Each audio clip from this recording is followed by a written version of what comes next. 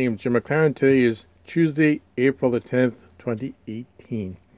Today we're going to look at these Bahco slip joint pliers. They're 10-inch, and there's some unique features of these pliers. And here's the packaging. And unlike the Nipex, you need a knife to open the package. There's a little piece of plastic here, and you just open it up here, and the packaging comes off. Nice and easy. Now on the back of the package here, it shows you 61 millimeters. That's 2.5 inches, half inch more than the 10-inch Nipex. And it shows you the non-pinch pliers, so you're not going to get a blood blister in here with these pliers. And it shows other manufacturers that can't pinch your fingers. Now it's got some very unique features with this push button, and I'll show you that in a few minutes.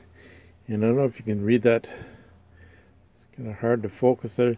The first pliers I've bought is made in Spain, and the website is www.snaeurope.com. I'll put that in the comments section. Anyway, we'll take a look at these, and the number on these are 7224. And there's the symbol on here, Bahco, and it's got the symbol of a fish here. I'm not sure what that's all about. But on the back of the pliers, it's got the number on the back of the pliers, 7224. And you'll notice nothing written on the pliers here at all. And then one thing I did notice about the pliers is hollow on this one side of the handle here. Now it's a hard plastic here. This orange is a hard plastic. This is a softer plastic on the handles here. Nice gripping handles. And this nice feature about this slip joint pliers is this goes up and down very easy. So this slides over and it goes down. Now watch what you're going to do. Goes down easy.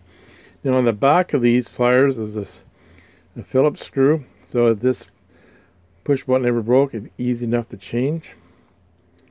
And some nice features. I like the jaws on these pliers. And I don't know if you can see them here. Open them up a little bit more. Nice jaws on these, and they grip different items nicely.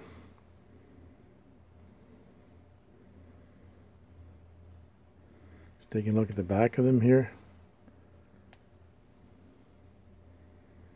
Now the thing I like about them is you line it up and you just put your bottom jaw in there to line it up. I find the Nipex, I find them, most people won't find it awkward, but I find them awkward using them. So the grabs are good. I don't know if you can see it on the union here, but it grabs it nicely here. I like the way the jaws grab around the union. Nice and tight here.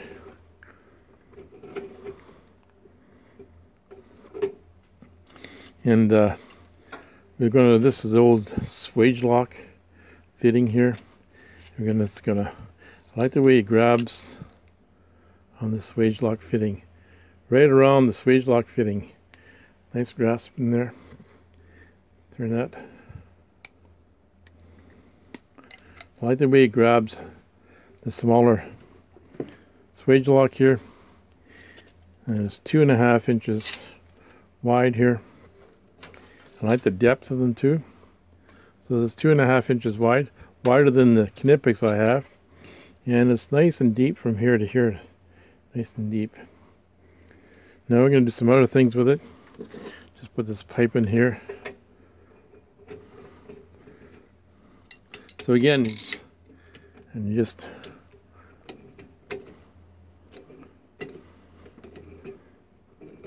nice and easy.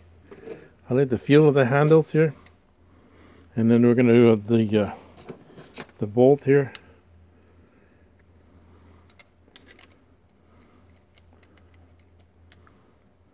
I like the way it grips on all sides here.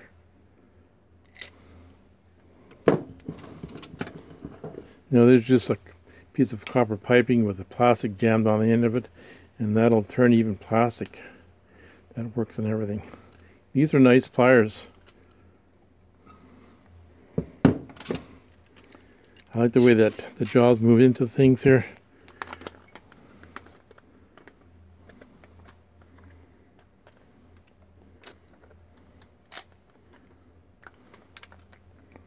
It's all kinds of shapes. It goes around all kinds of shapes.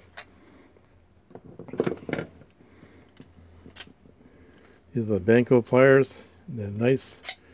I like the way they move up and down very easily here. Take a last look at these jaws here. Back of the pliers.